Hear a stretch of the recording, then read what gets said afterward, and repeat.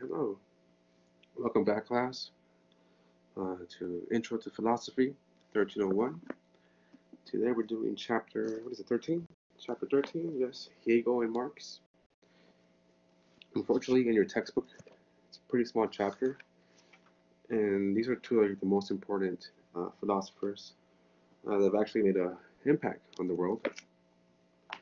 To give you an example of this, Karl Marx once said, or wrote, in his thesis on Feuerbach, that the role of the philosopher thus far has been to interpret the world, but it should be to change the world.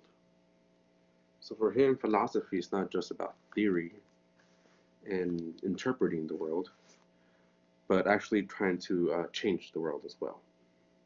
Okay,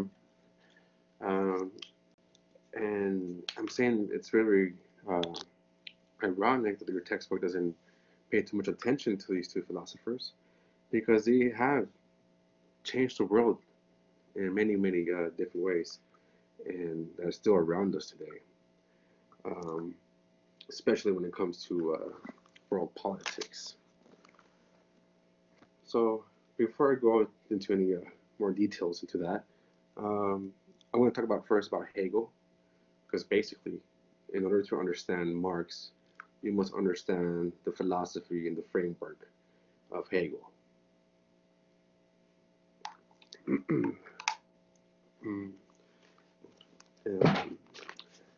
Basically, Marx adopted Hegel's philosophy to his own, I guess, time period, his own preoccupation for praxis. So I'll write that down, praxis.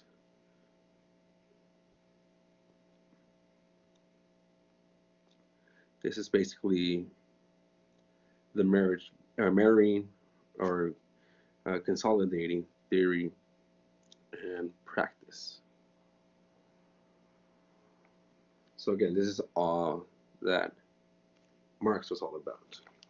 It's praxis. But let's go first with Hegel. And I guess before we go to the actual philosopher, I guess it's important to take note what time period we're on. So we're in the 19th century. So this is the 1800s all the way to 1900. And this is a time of a lot of social and political upheaval.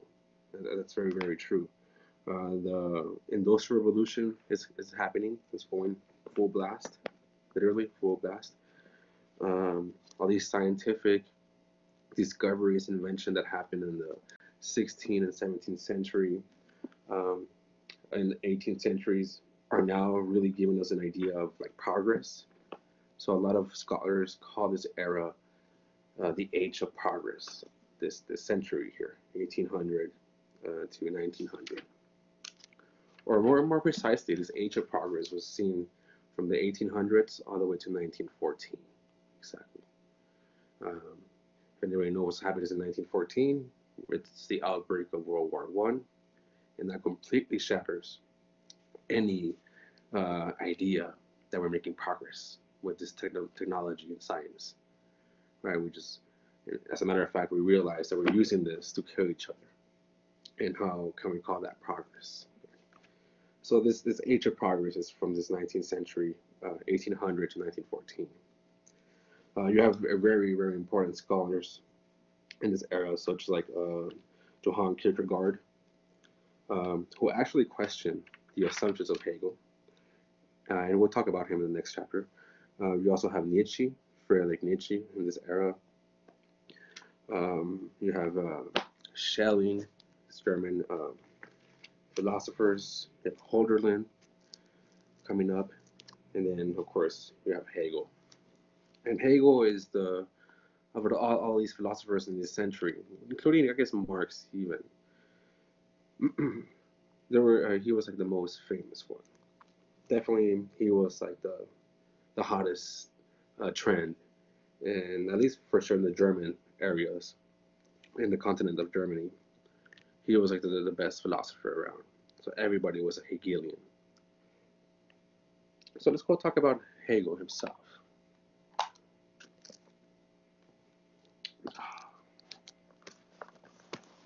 I got some notes here. So Hegel, I think he was born in Stuttgart. He was born in Stuttgart, Germany. This is in southern Germany, close to the Rhineland area. You know about that stuff. Um, by the age of 18, following, I guess, like through grade school, he actually won a scholarship to go to the University of Tübingen. There he studied theology. That was the thing that he studied. Not really philosophy, but theology encompassed what we call philosophy now as well, though. Hölderlin, I mentioned this. His full name is Johann Christian Friedrich Hölderlin. He's perhaps known as the greatest German romantic. He's a poet. He was a roommate of Hegel during this time period here. Oh no, he was like his best friend. The roommate is this other guy, Schelling. Friedrich Wilhelm Joseph Schelling. Schelling is another philosopher. He's not a poet like Hölderlin. He's an actual philosopher, and he's famous for the idea of natura philosophiae, or natural philosophy, or the philosophy of nature. Um, he not only that, but he pretty much dabbled in all these other crazy other things, aesthetics, metaphysics. He was not really famous at all. Um, actually, um, they were good friends, Hegel and Schelling. They were roommates during this University of Tübingen. Right, they shared the same dorm, basically. And they were really good friends until Hegel published this one book, excuse me, called The Phenomenology of Spirit. It's upside down. This is the way it looks. Pretty important book here. And totally critiqued Schelling's, I guess, very abstract notions. Schelling was not as empirical as Hegel. Right, so we know there's distinctions now about rationalist and empirical. And it seemed to Hegel that Schelling was not even rationalist. He was just abstract. Um, and lo and behold, Schelling now holds a really important place in philosophy. A lot of contemporary and more modern philosophers came to appreciate Schelling way after his death and realize his important contributions, especially his ideas of being and becoming, which was also the same ideas that Hegel was formulating. So they had like a competition going on. So after Hegel published Phenomenology of Spirit, it's a big word there, and critiqued Schelling. They became enemies. Their friendship ended, basically. Long story short, what's going on here? The significance of all this, it's that there's just like this milieu of this intellectual vigor at these universities in Germany at this time period, and they've been inspired or influenced by events around the world. During this time period, in this 19th century, you not only do you have the burgeoning of industrial capitalism in cities in English cities such as Manchester and Liverpool, which also has its ties to like the burgeoning of slavery over here in the plantations in Americas. It's all connected. It's this whole globalized economy going on here that's beginning to pop up, which gave rise to what we have now as our economy. Right, this is the birth of not just like the age of progress, but the birth of capitalism is in this time period here. Capitalism as we know it now. So there's all this, there's a lot going on in the world, a lot of changing. There's Napoleon is invading Germany. As a matter of fact, the day that he finished this book, the story goes, is that Napoleon invaded Tübingen, where these guys were studying. So there's a lot of like turmoil and upheaval, right? A lot of stuff changing. But there's this promise or hope that technology and science is the way to progress, the way towards harmony, a better future. Until World War II, World War I, 1914. All right, so let's friends with these guys. After graduating from the university in 1793, right? So we're not even in the 1800s yet, right? So 1793. he spent a couple of years, like most, I guess, philosophers during this time period, as a private tutor to wealthy families. Right, so you have a very, very much wealthy and a bunch of workers. So he was able to be a tutor, private tutor, and live a relatively, scrape out a good living out of that. He was okay. Um, and although he was raised as a strong Catholic, I mean, not a Catholic, a strong Protestant Christian, uh, when he got out of the University of Tübingen, or Tübingen University, he totally kind of went all kind of backwards, kind of started to critique, or not critique, but not take Christianity at face value, right? So again, he got a doctorate in theology.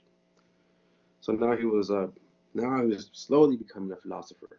So he was never first a philosopher. This guy was first a theologian, and then later in life started to deal with more philosophical issues. And this is a time period where he kind of like let go of believing in the word of Christ and the word of the Bible, and go on his own kind of explorations intellectually. For example, one of his early essays um, compares Jesus with Socrates. Right, so we have this comparison with Socrates and Jesus that he's making there. And back then, this was rather controversial. Um, in 1799, his father dies, and he gets a large sum of money, an inheritance, and he's able to quit private tutoring, and he decides to join his friend Shelley. They were still friends at this time, I guess, at the University of Jena. Um, there, he was working as a what we call a Privatdozent in German, and that's just pretty much like a lecturer, kind of like me, but it doesn't get paid. He's just doing it for the experience and for hopefully later on to get, you know, a job. I guess the same kind of system is still here, right? I'm an adjunct professor. I'm not an associate professor, right? I'm still kind of like part time, and I do get paid less than the full timers, which is, I mean, that's the way it is, right? It's just capitalism, it's competition. We'll get into right now with Marx. So, anyways, while Jenna, Hegel wrote his first great work, this book here. That was in 1807, and then this is when the friendship with his friend Shelley ended, and they became kind of bitter enemies after that.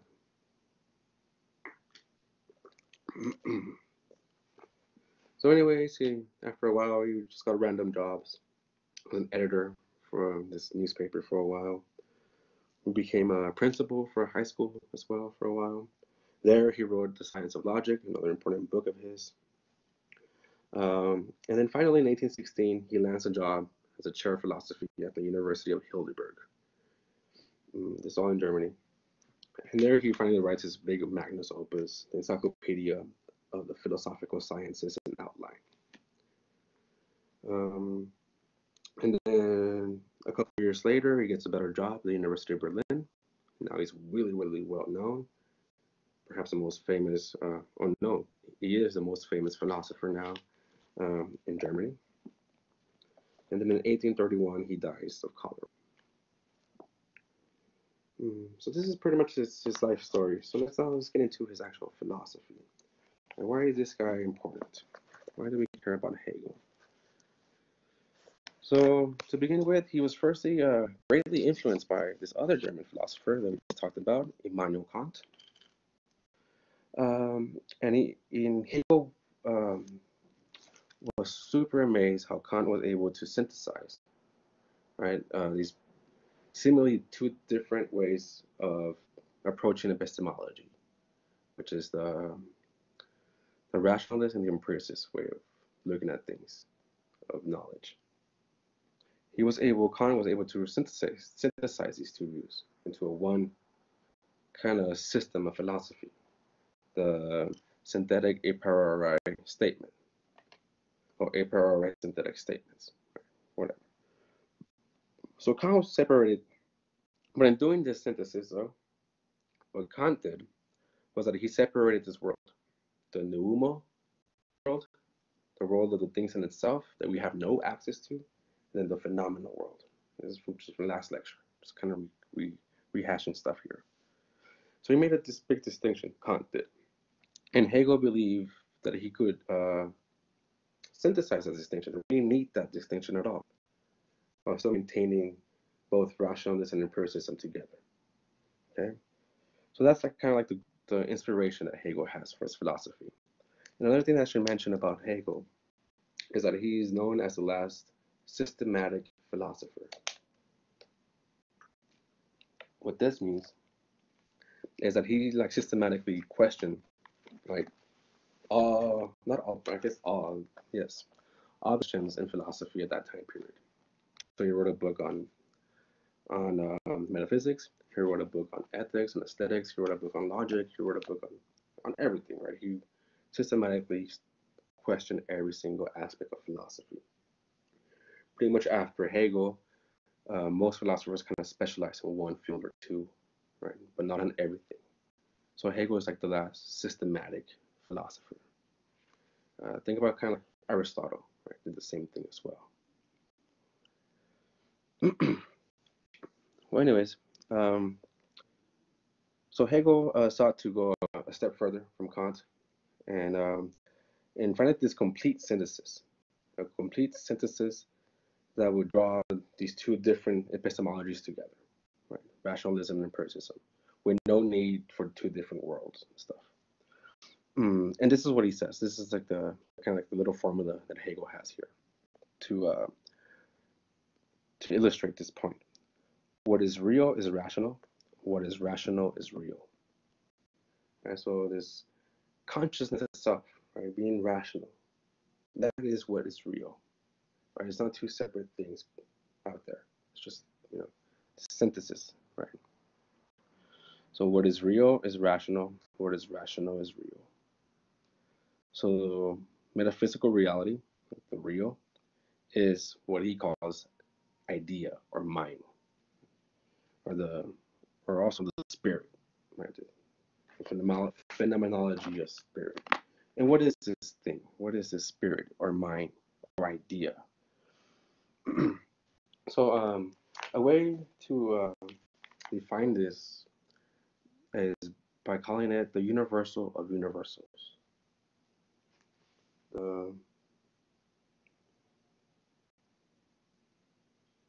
There's like this. Think about it like this way. There's like a whole bunch of minds, right? Everybody here, every single human being has a mind. And according to Hegel, there's that, and then there's like this bigger universal mind that we all share with it. We partake in that universal mind. So there's like individual particular minds and then universal minds. This absolute idealism. That's the goal of the system here, of this philosophy. So it kind of goes like this. What Hegel is doing is that he's claiming that our history is this procession towards this spirit, towards this universal mind, towards this idea in capital I. And the way we do it is by becoming more self-conscious and realizing more self-knowledge. So becoming more rational and becoming more aware of not just myself, but by doing that, becoming more aware of another person, and it goes on and on and on until we reach this, everybody's on the same page, basically. It's universal mind. And that's the idea of Hegel, right? This is the way that history kind of unfolds for Hegel. So Hegel's view is kind of like this panentheism, right? Whereas pantheism is the belief that God, or this big universal mind or idea, however you want to call it, is everywhere in the world. That's pantheism. Panentheism is like this Hegelian view here, that God or the mind, this universal mind or idea, is everything in the world, but it's also more than that. Okay? And our goal is to get there. And he claims that history is just getting us there. It's kind of inevitable. It's just that's the way that history kind of marches towards this universal mind.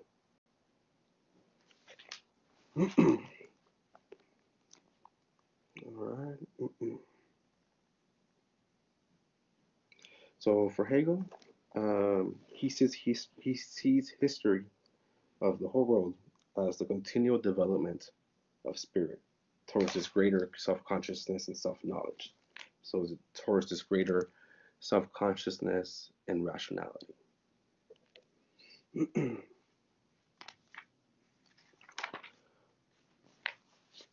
The final stage of this is what he calls total self-consciousnness. This is the absolute idealism.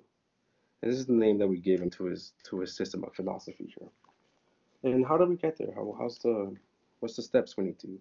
And he explains it by the concept of dialectic. The concept of dialectic is really a triad.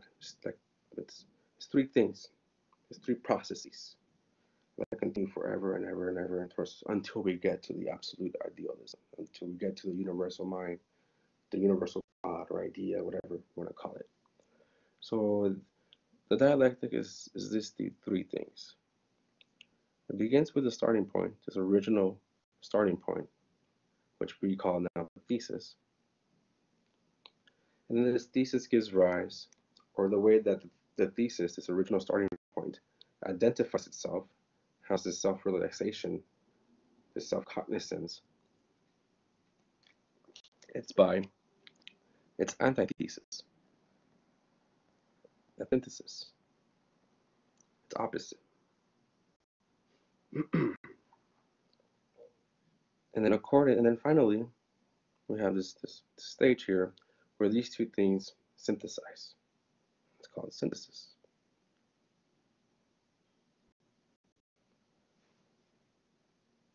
And this begins a new thesis.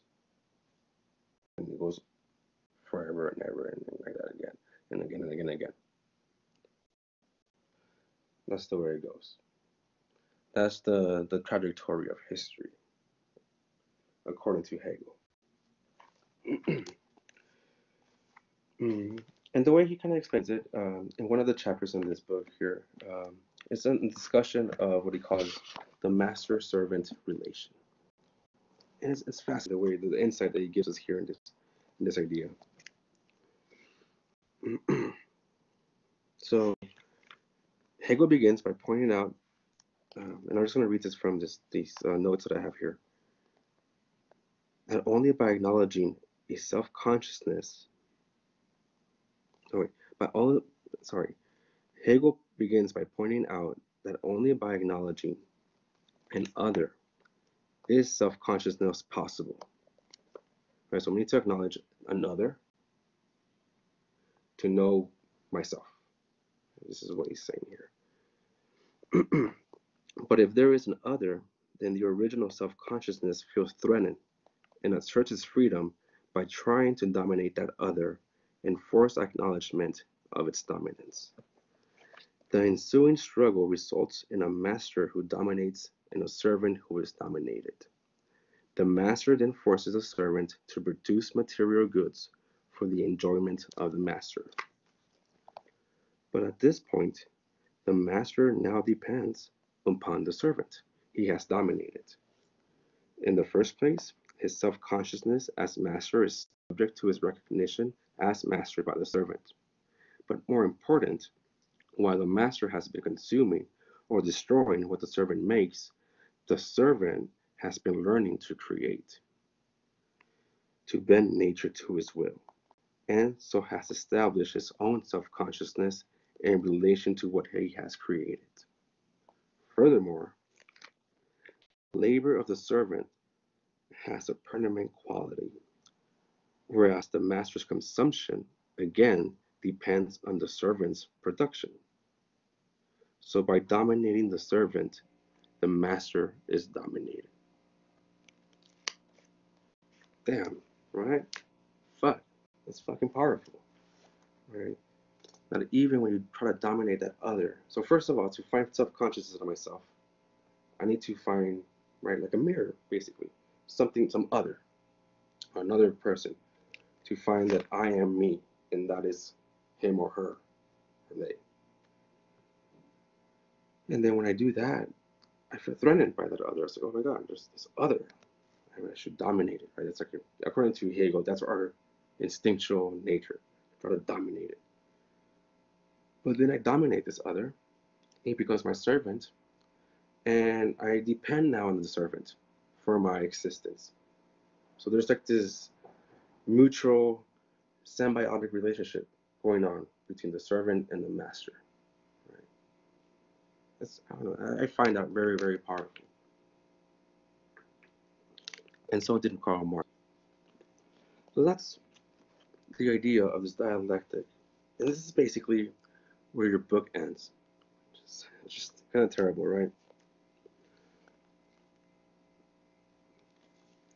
So this, I want to go on here. So the solution is to this contradiction, right, between the servant dominating the master, is to acknowledge that neither master or servant is free, and that freedom is not possible in relationships of domination. So the next stage in the dialectic is for the mind to seek freedom within itself.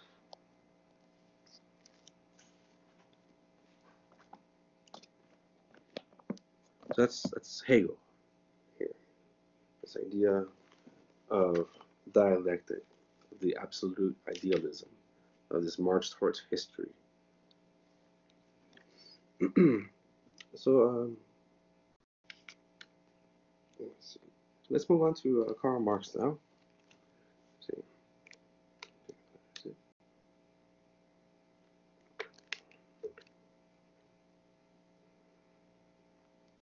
Stretch a little bit. There's a lot of stuff. There's really stuff here. Let's go over. And unfortunately, the book does a really bad job. So I'm gonna have all these books around here trying to help me out. I'm trying to teach y'all some really good books. Basically, look, I have Marx, Capital, Volume 1, pretty thick. And he had Volume 2, a little bit less thick. And then Volume 3, super thick. So yeah, this is his masterpiece, Capital, for Marx. Let's talk about Karl Marx now. And yes, I read almost all of this one, not the other ones. That's a lot of fucking reading. So Karl Marx, let's see, I think that this other source is a little bit more precise. So I already talked about Karl Marx, about this, him realizing that the role of the philosopher is not just to interpret, right, and understand the world, but we need to go beyond that and change the world. Right? And this guy, the reason why he feels this way is because he grew up right smack in the middle of the emergence of industrial capitalism, unfettered capitalism, where there was no regulations back then. It was child labor. There was long working hours. Basically, you worked according to what the machine stipulated. It was filthy. It was dangerous. It was poor wages. It was a really bad situation. Right? So he wanted to change that. And to a large extent, he did. Not during his lifetime, but the reason why we have 8-hour days and then overtime is because of Marxist theories. The reason why we no longer have child labor is also because some of Marxist theories and stuff. The reason why we have Medicare and Medicaid and stuff like that, it's also part of Marxist theories. So he did influence the world, but unfortunately not during his lifetime. So anyways, let's talk about his background a little bit, just like I did with Hegel, and then I'll go into his philosophy. And I guess to go in the spirit of Karl Marx, take a little sip of this beer here. I'm really thirsty. I don't know if it's beer itself or something else. Because Karl Marx, that was his hobby. He liked to get in fights. He was just a rowdy guy. He loved life when he was a young kid. And there's actually a really good movie. If you happen to have Amazon Prime Video, fucking irony of that, because Karl Marx would have hated Amazon and Jeff Bezos, anything. Anyways, if you happen to have Amazon Prime Video, there's a good movie called The Young Karl Marx, and it explains all these theories really, really well, perhaps better than me, because it's a really interesting movie. It's a foreign film. They hardly speak English, but that adds to the authenticity and it's actually very, very authentic. Like they stick to the history really, really well. I was really impressed by the movie.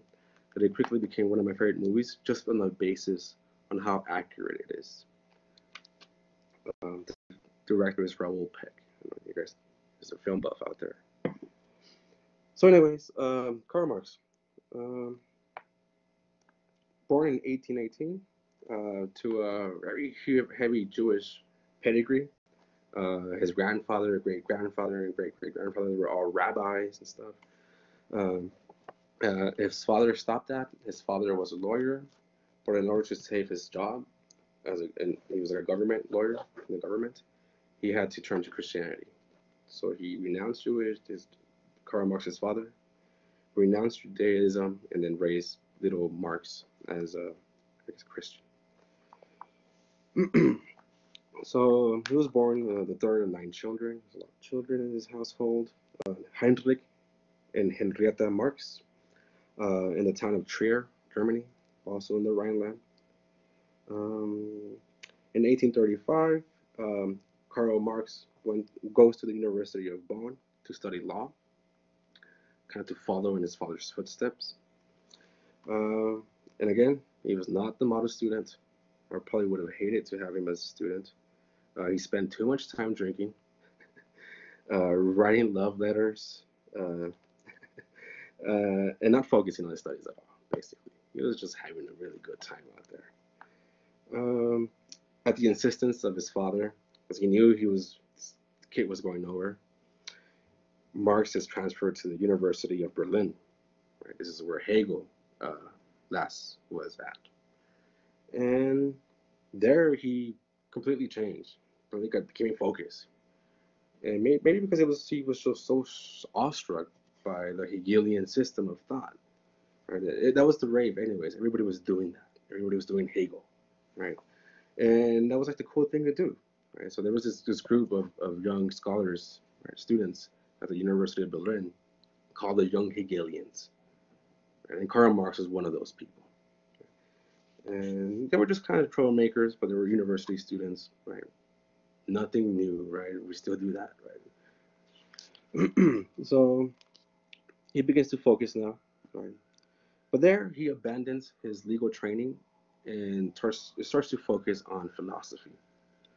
Although he never called himself a philosopher ever, but he began to just study philosophy and then economics. So those are the main two things he just fell in love with, to the chagrin of his dad. The dad was not happy about that. Anyways, he wrote a dissertation, a PhD, contrasting Democritus and Epicurus. You guys know who these are, I hope. And was accepted at the University of Jena, also a Hegelian institution.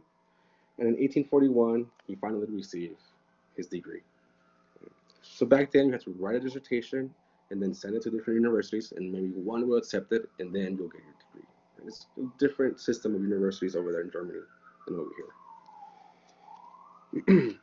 But at the University of Berlin in Jena, he became very radicalized. He became very involved in politics. Thus, he was never able to get a job as a professor because he was very controversial. Um, Pretty much, his leftist politics, right, his radical politics, just made it impossible for him to get a job. Right, he just kind of got a bad rap. So in 1842, um, a year after he graduated, got his PhD, he took a position as an editor at this newspaper, this liberal middle class newspaper, the Rheinische Sultan, the Rheinische Gazette. This is a newspaper in Cologne, Germany. He was a little bit too successful as an editor, where within a year of its inception, it got shut down by Prussian authorities. So Germany is under the Prussian uh, Empire, very very powerful empire back then in this time period. And so it gets, you know, it gets blacklisted, it gets shut down, and he has to flee. Karl Marx has to flee Germany, and he goes to Paris. So he moves to Paris, and there he meets some very important socialist thinkers. So he just very gets more and more enmeshed into these radical working class organizations, these mutual aid organizations that are popping up in protest of this industrial capitalism, this unfettered, unregulated, exploitative capitalism. And you think today we're exploited, and back then was bad. So he met people like Joseph Prohom, French guy. He has a really interesting essay called "What Is Property?" And Prohom, I gotta use that accent, Prohom. He states that property is nothing less than theft. That property should be held in communal. Who else did he meet? Oh, he met his not his. I was gonna say his best friend, as in being sarcastic. He met his worst enemy, Mikhail Bakunin. This guy's a Russian, also an exiled in Paris. But this guy Bakunin, he's known for his radical anarchy. He's an anarchist. So no government, no central government, no state, no nothing, just anarchy. Right? And Karl Marx was like, that's never gonna work, man. We want to change the world. We're gonna need a strong state to turn the things around, to turn the productions, the relations of productions, the means productions. We just can't let things be, basically. And they became bitter enemies. Although they were pushing for the same kind of changes, right? They want to improve the lot of the working class. But this is the problem with leftist politics, that you have some factions that they never really get along. Right? That's what really, leftist politicians will never really, garner support. That's a sad thing. But anyways, that's the way it is. I guess it's a good thing because there's always critiques for better. All right, so Marx goes to Paris. He again becomes a co-editor to this new journal, Deutsche Französische Jahrbuchen, the German-French Annals. Right? So just a German-French newspaper. It's all about radicalism. But also, also gets closed down. The Prussian Empire pressures French authorities to put a stop on Marx. So that gets shut down, but nonetheless, Marx is able to receive some money from it. So he's able to live comfortably there for a little while. And finally, what year is it? This is a pretty important year when he meets his partner in crime forever, until he dies, Friedrich Engels. And where did they meet? In 1842. So when his newspaper in Cologne, in Paris, shuts down, he meets Friedrich Engels, and they become best friends from there. Cool thing about Friedrich Engels, he's a factory owner. He's like the one that Marx is trying to destroy. So Engels is a factory owner. His family owns a lot of factory mills, not just in England and Manchester, but also in Germany, in Westphalia. So he comes from a very fucking rich family, like from the bourgeoisie. Right? So they're complete opposites, Marx and Engels. But Engels, for some reason, he also sees his vision that we need to change the way things are. He feels bad for his workers. As a matter of fact, Friedrich Engels has a long life, not a long life, a long time relation with one of his own workers, Jenny Burns. She's an Irish. And this guy, right, he's a factory owner, the manager of the factory. He's supposed to be the bourgeoisie, the elite class, not to mingle with these poor working class Irish people that are drunkards and all you have to do is just work and stuff. But he ends up marrying her. So he has like this sweet spot. He just feels sympathy and empathy for the working class because he's there all the time. That's where he works at. He sees the toil and the suffering of the working class. And he's very aware of that. And actually, he writes a book about what is it called? The conditions of the English working class. basically saying how fucked up working in a factory is, how it's dangerous, how it's low pay, how it's just bad. Right? So he's pretty radical for what he is, this Friedrich Engels. So this is like the big, perhaps the most important like bromance ever. Seriously, Engels and Marx created an impressive amount of incredible work that still is changing the world today. And it was like a bromance. I wonder if anybody has ever studied whether they were homosexual partners or not. I wouldn't doubt that they were. But anyways, Friedrich Engels pretty much supported, sponsored Marx all the way until his death. Um, the average that most scholars kind of give is that he would give about until his death from 1842 until 1883 for about 40 years. Engels pretty much kind of paid for everything for Marx. Would give him about 7,000 a year. Right? This was a third of Engels' own income. That's a sizable amount of money.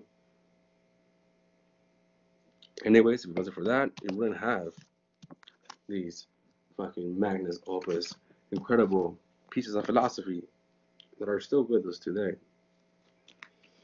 All right, so let's go on. So they produce a lot of things together. The most famous one is, of course, the Communist Manifesto. That's in your book there. I strongly recommend you read it. It's really short. It was meant to be clear as day for that workers themselves could understand it. So I'm sure you could understand it as well. Perhaps there's like some references to different like kind of like groups here and there you might not know, but just keep reading on and you'll understand exactly what he's talking about. So yes, he was politically active. He was an activist. He was always in trouble, always in exile, always running away. He ended up in Brussels for a while, and finally he decided to stay in London because London was a little more liberal. It's kind of known as a place for exiles. A lot of exiles, political exiles, will end up in London because London already had a pretty strong tradition of being more open-minded, more or less. Right? So in 1848, Engels and Marx published the Communist Manifesto, and yeah, I mean, he dies in 1881, pretty much in the gutter. Only Engels and his own family is there for the funeral. In the 1870s, he creates the International, his international group of workers. It's pretty important. The reason why we have like Lenin now and stuff is that, and communism. Pretty much, he was like the father of communism. It's Marx. Um, yeah.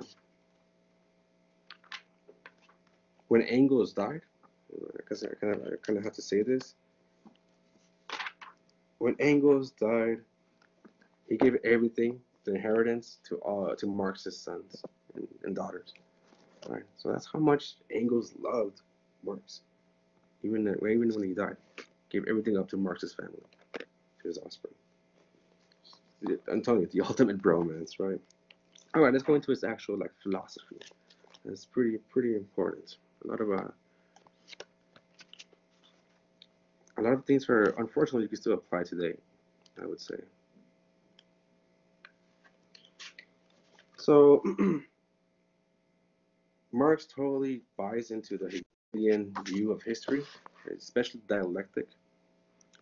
But as he says, Marx himself, is that he turned Hegel on his head. So Hegel was all about his idealism, right? This universal mind, right? I myself I don't even know how the fuck to define that properly. Hegel really just uses a lot of fucking pages to kind of talk about it, but doesn't really give you exact. Right? It's still kind of abstract. It's still very ideal. Right? There's no like grounding to it. Right? It's just out there in the air. It's just very theoretical. There's no concrete evidence to back it up. Marx, via Engels' study of the actual working conditions of the working class, he grounds himself, right? What he calls the material conditions of just reality. right? So for Marx, he develops what we call the dialectical materialism, where we do use a dialectic process, right, of thesis, antithesis, and synthesis, and that is the way that history goes. But it's not in the ideal. There's no universal mind. All there is are material conditions, matter, stuff, right? Tools, right? Instruments, machines, roads, cars, right? Just material stuff. That's what reality is, right? So Marxist is a staunch materialist. This is metaphysics. It's just matter that matters. It's the material conditions of society that makes everything up, that makes history, this process of history, dialectical process of history.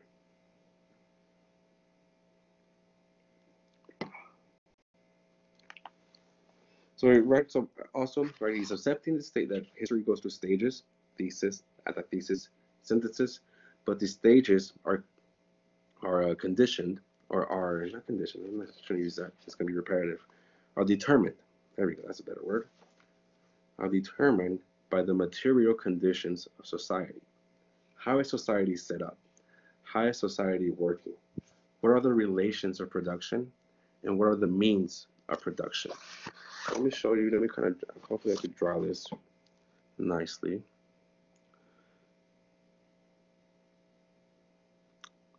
I guess I'll just do that. So here we have what we call the base.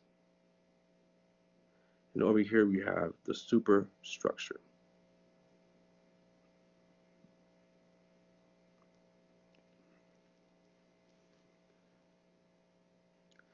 The base, these are the means of production. Right?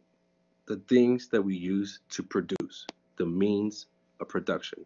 So these are tools, these are instruments, these are factories, these are roads. But these are all these things we need to produce stuff.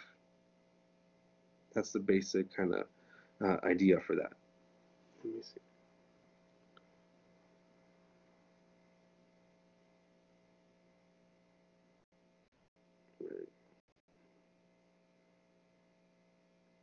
So the tools, the machines, the raw material, the land, the factories, and the people, the workers. These are the means of production, the base.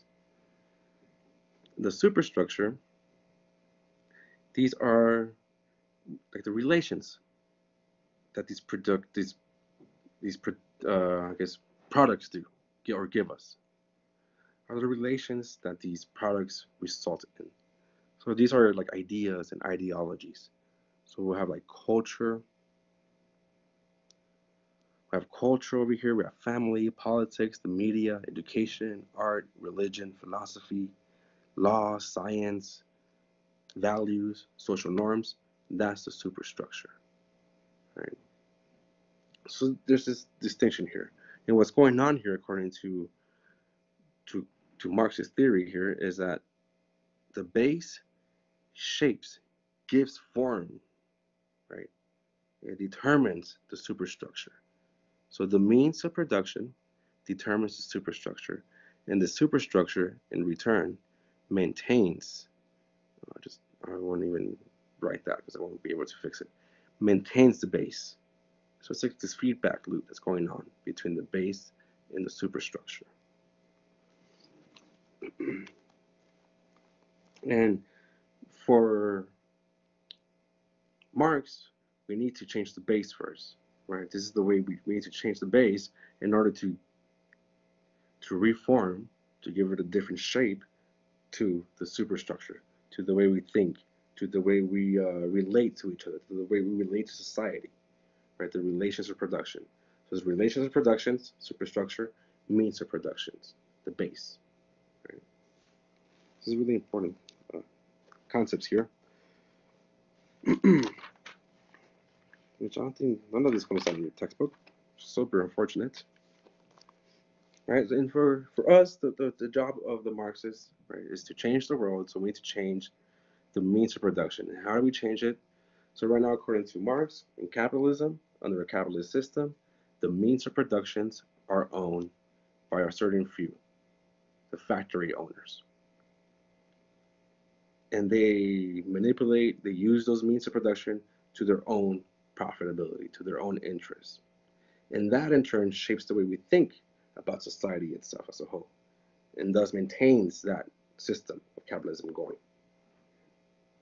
So we think that the harder we work, the more paycheck, or the boss is going to notice us, and we're going to get a raise. No, the boss could get another worker if he wants to. Right? Simple as that, right? We are disposable like that. And this is part of capitalism, argues Marx. So there's different ways of organizing society. Right? And according to Marx, it's all about the means of production. It's all about the economics. Marxism is an economic philosophy. Right? It's all about economics. Economics runs the world. Matter, material stuff is what runs the world. So there's different ways to organize society. Of course, right now we're organizing a capitalist society. In such a system, this organization, wealth goes to anyone who can acquire it in the marketplace. That theoretically should be open to everybody, this marketplace. In a socialist society, in socialism, this is the political and economic doctrine that the means of production, right, property, factories, businesses, land, should be owned or controlled by the people, either communally or through the state. Right, so instead of a couple of few wealthy individuals owning the factories, the people that actually work in the factories own it. They share that ownership together. Is that why does Marx think that should be the way? Oh, and the other third of system is communism. In communism, I really don't like the distinction that the textbook here says, but it is this. It is pretty much the same thing as socialism, where the means of production goes to the people that work those means, but it implies or necessitates the strong central, pretty much like a totalitarian government, in order to change those productions, those means of productions, and the relations of productions, the base and the superstructure, right? Basically, here in communism, Marx says that these factory owners are not going to change on their own. They're not going to give up all that power and all those profits away. Thus, we're going to need what he calls the dictatorship of the proletariat.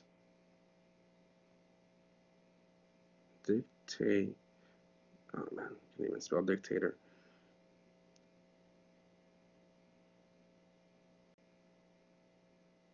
Dictatorship of the proletariat. So you might be asking yourself, what the fuck is a proletariat? So you know what a dictatorship is, right? It's the totalitarian system, right? It's all being controlled by a dictator. But here the dictator is the proletariat. So who is the proletariat? Let's define that. The proletariat is just the working people. The people that work in the factories that don't own the means of production. All they own is their labor. So they have to sell that labor, like a prostitute, basically, for an hourly wage, or a weekly wage, or a monthly wage. This is us. I hate to break it to y'all, but we're all prostitutes. We all are selling our labor. Right? We don't own anything beyond that. This is the proletariat. The bourgeoisie, on the other hand, so the bad and bougie,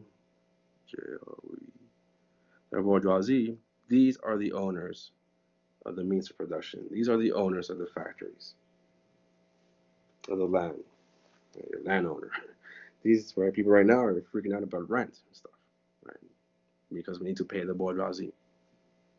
The bourgeoisie is that. So this is the thesis and antithesis that Hegel is talking about, a la Marx. So you have thesis. Right? This is the Hegelian system of antithesis, and then synthesis. With Marx, we have the bourgeoisie, so I just put a B, The bourgeoisie, the owners of the factories, the rich, wealthy people that we work for a wage, that we sell our labor for a wage, our bodies, basically, our hands for a wage, and our minds. And the antithesis, the opposite, right? The servants. Think about the Hegelian master-servant relation here. There's a proletariat, the workers. And the synthesis is revolution, transformation of the entire base superstructure, where now we can have socialism, where now the workers own the factories because they work it. And why does he think this way? Why does Karl Marx say that the workers don't own, right? That all we own is our labor, that all we sell is our labor, basically our bodies? It is because of the idea of alienation, this idea that he has, the idea of alienation. Bring it up over here.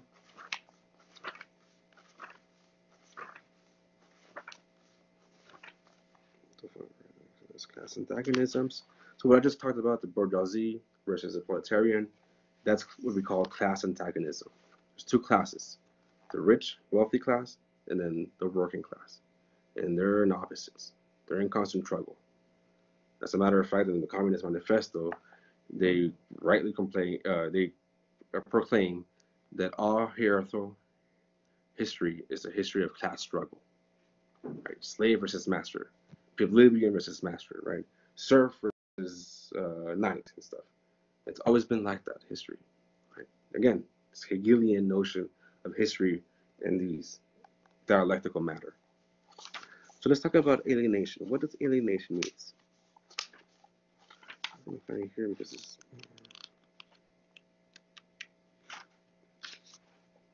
Okay. So alienation, it takes a number of forms, that it's all related to the way we produce something, to our productive activity. So it is in the nature of just people to be active and interactive with nature and other people. And in the process, we make things and we change things. And this interaction between us, other people, and nature. Right? This is just natural thing. It's just what happens. When these relationships become distorted or estranged, according to Marxists, we are not fulfilling our nature, what he calls a species nature, nature species, something like that. I can't believe I forgot that concept.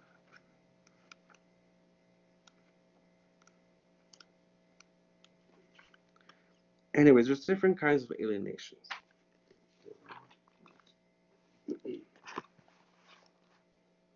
So what happens here when we become alienated is that we no longer are in touch with our natural inclinations. So first of all, capitalism alienates us from the products of our own labor, from the things that we make, because they are not ours. So take, for example, a shaker now in a factory. That shoe he's making in the assembly line, that's not his. It's the owner's who's going to make a profit on that shoe, the final product. I think about a Nike company, right? Those poor Chinese kids that are making Nikes for us, right? They don't own those. We owned it. We bought it, right? Off Amazon, right? Or Nike.com, right? We bought it and we own it, right? And the money went not to the Chinese kid directly who made it, but to the owner of Nike, right? Or an Apple computer, right?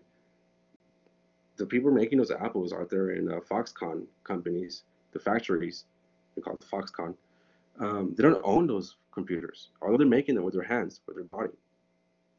They're making these computers for us. We own those computers. And who gets the money is, well, not Steve Jobs tomorrow, who the fuck is the CEO, but he gets the money, right? And it's dispersed by the Apple workers. This is the idea that Marx has in his head that's going on here. Right? It's not quite the same no more, but you get what the drift is going here, right? For example, I worked at Starbucks for 5 years. Every single cup of coffee was not mine. It had a name for somebody else, as a matter of fact. Right? This is the first kind of alienation we have, that everything we make now is not ours. So we feel estranged from our own nature of like a species that we're supposed to do. This is our nature, to make things and build things with our hands. And now we don't have that. We're alienated from that. So let me use that word, alien. Right? It's alien to us. We don't own our productive activity no more. And that's essentially human activity. So we're not human no more. We're like subhuman. We're just machines. We're just cogs in the machine. We're losing our humanity because of capitalism, says Marx. Another form of alienation is that we are alienated from the work that we do is mainly for someone else. So again, right, all the work we do is not really for us, but it's for someone else.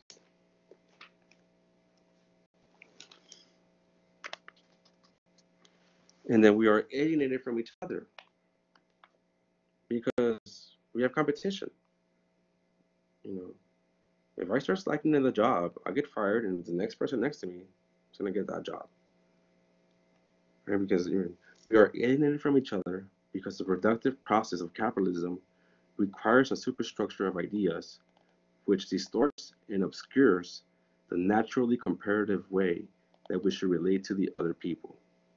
For example, capitalism pits worker against worker by installing the idea that they are in competition same work for the same job. And then finally, we are also alienated from ourselves as a species. This is the most fundamental kind of alienation. Because of all these processes of alienations, we're not human no more. We're just cogs in the machine. We're just robots doing what we're told.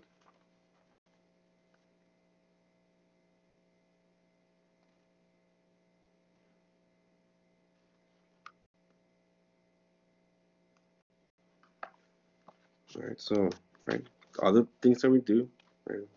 Anybody in the service industry, whatever, all the food that you make, if you're a chef or if you're a bartender, all the drinks you make, it's not really for you. It's for somebody else. And then that work itself, bartender, you don't own the bar, and if you do, congrats, you're part of the bourgeoisie. You have to worry about this stuff. Right. So pretty much, if you own some kind of means of production, then you're gonna get profits. You're gonna be living a comfortable life. But if you don't own, all you're gonna own is just your labor, and that's gonna be exploited more and more and more, because the owners of the factories are gonna want more profits. And the most easiest way to make profits is to lower down people's, and that's what happens as we create more machines. We're the workers. The machine can do it, right? It's much easier. So now everybody just has to press a button. There's no skilled jobs anymore, right? And if there are skilled jobs, those are the jobs you won't get. That's why you're here in university. That's why you're studying this stuff, right? To not be just pressing buttons or doing the same thing that anybody else could do. This is alienation.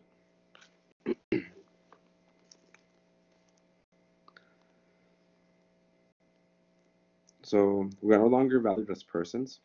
We have become mere cogs in the capitalist machinery. We cannot take longer any pride in our work because it's not, first of all, it's not ours, and then it's just mindless assembly line motions. There's nothing creative about that. It's going to feed our human species.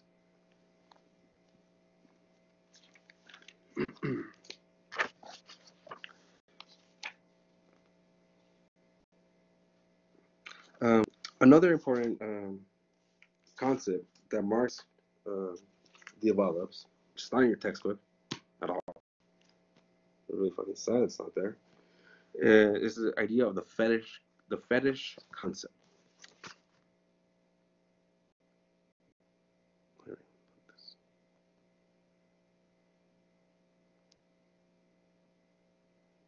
The fetish concept. What is that? So this is a Kantian example of concept actually. Kant really came up with this idea of the fetish. So Kant distinguished real religious concern with the true nature of God, of man, and the relationship between them, from unreal or distorted religious thought. So this latter, this distorted religious thought, is what Kant called fetishism, which is a way that humans project themselves subjectively onto the world of man-made objects. So basically, let me kind of translate this here. We we have a fetish of a man-made object that gives us, right? You could call it. I might want to say that I have a book fetish. I love books. And there's more books over there. You can see it. More books over here. There's a lot of books everywhere here. Right? You might say, and that's kind of how I make my identity. Right? I'm a scholar, professor, and I read books and I write books. Right? So this is right. This is what it's calling saying that we attach ourselves to some man-made object to make our subject, right? To make my subjective existence real, I guess, by clinging on to some objects, by clinging on to some MJs, right? Some Nike, Jordans, right? Or clinging on to some Dior fashionable things, right? These man-made objects is what's giving us identities, right? Is what's giving us existence now. This is the fetish concept that Marx talks about. So humans attach the same fetishistic magic to commodities as they are part of this, as they're bigger than us, right? As if, like, Coach, the brand Coach, or Hilfiger, I don't know what else out there, Adidas, it's bigger than us. So we use that object to make my subject something. Right? This is the fetish concept. And this kind of also kind of alludes to the idea of this estrangement, this alienation. This idea, it's not in the textbook, but I have some readings that are uploaded. The economic manuscripts of 1844. It's all about this, the alienation stuff. So if you like this talk here that I'm talking about, go read that stuff. It's really good stuff. People still refer to it today.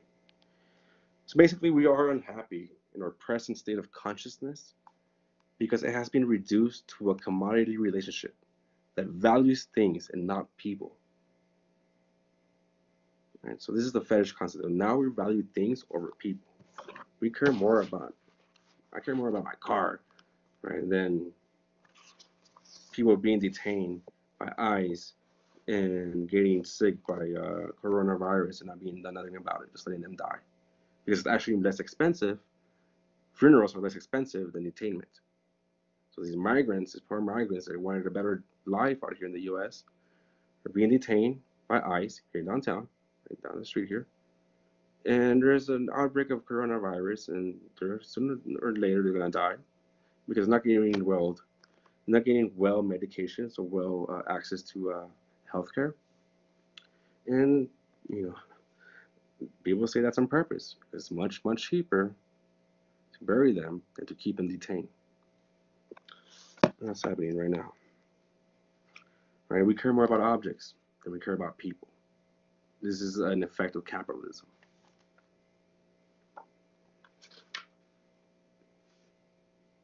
So this economic system, this capitalist system, says Marx, has forced us to treat each other as other means. It's just means to get me more money or get me a better place in this life. So we are alienated from ourselves. So this is what Karl Marx says in one of his articles that's called "On the Jewish Question."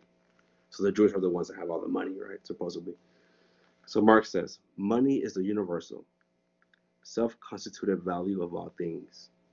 Hence, it has robbed the whole world, the human world, as well as nature, of its proper value. Money is the alienated essence of man's labor in life, and this alien essence dominates him as he worships it.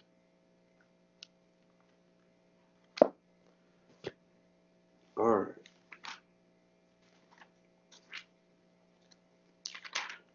So how can we get rid of this? And this sounds fucking terrible, right? Read the Communist Manifesto. He has 10 points there that he says how to change the world here. And a lot of these points are proven right. We've got these. And I'm just going to read them out loud really quickly and then call it a day.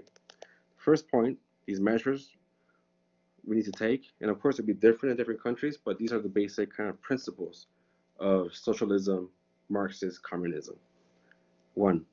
Abolition of property and land and application of all rents of land to public purposes. So the abolition of private property, number one. Two, a heavy progressive or graduated income tax. The more money you make, the more you share it to everybody else. Right? Care about other people. Don't care about commodities. You're losing your human essence, right? Number three, abolition of all rights of inheritance. Right? We need to make it a fair, it's being fair.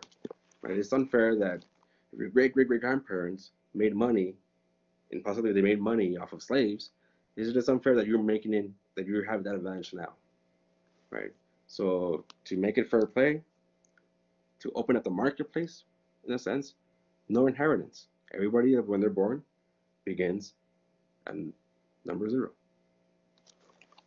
Number four, confiscation of the property of all immigrants and rebels.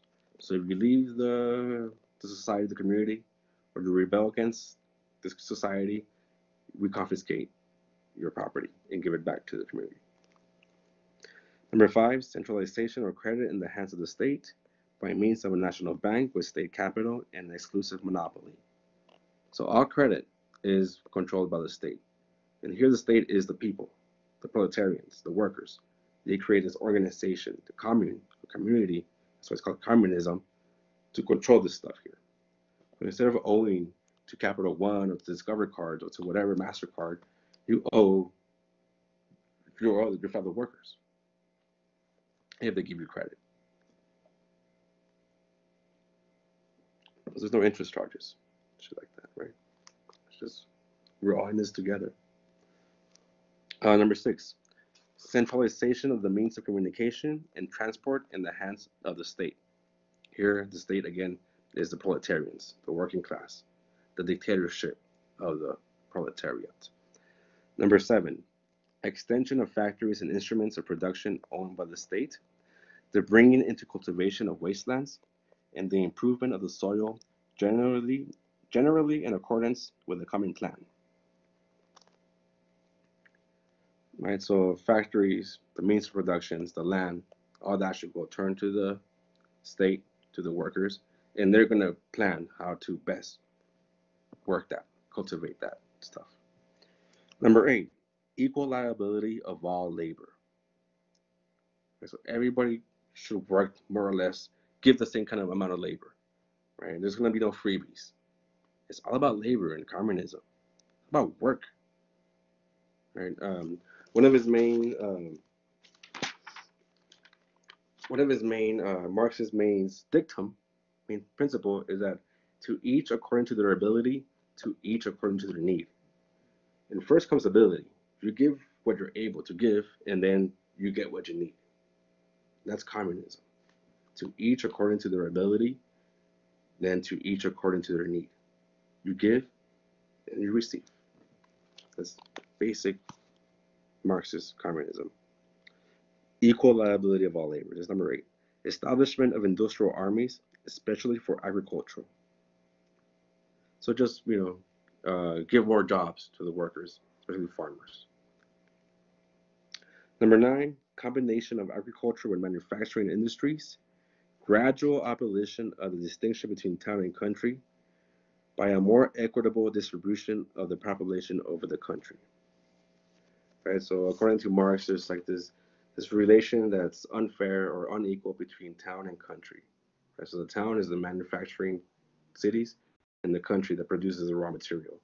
And it's like this parasitical relationship that should be equal, should be harmonized. Number 10, the final point, free education for all children in public schools. Abolition of children factory labor in its present form, so no child labor, and the combination of education with industrial production, etc. Doesn't sound too bad, I guess if you are a bourgeoisie and you have a lot of land, you own that land, this sounds fucking terrible. But if you're a working class, you have nothing but your labor to sell, this sounds like a utopia. Right? And it is a utopia. This is never gonna fucking happen, unfortunately. I wish there would be this, we would live in harmony where everybody would give to each other and care for each other. But unfortunately, people care more about their computers and laptops and cars than they care about their neighbors. What can we do about that, right? But at least we're aware of this way of thinking, and this is Hegel, Marx. Next time, next chapter, we'll talk Dr. about. Mark Ellman, MD, is on 1400 Common Drive in El Paso and is 10.1 miles away. Thank you. You scared the shit out of me, fucking Siri. All right, talk about Marx, right? Talk about alienation. I'm talking to a fucking robot here now. So next chapter, chapter 11, existential. Chapter 14, existentialism. And existentialism is a whole lot more positive than communism, but basically it's all about the individual. You know, shit is bad. How can we make best? Shit is absurd. How can we make sense of this? That's existentialism, and we'll do that next time. Um, and yeah, there will be a discussion board for this Marxist, just because I'm really interested in this stuff, and I want to know what you guys think about this Marxist stuff. All right, guys, be safe, and we'll see you next time.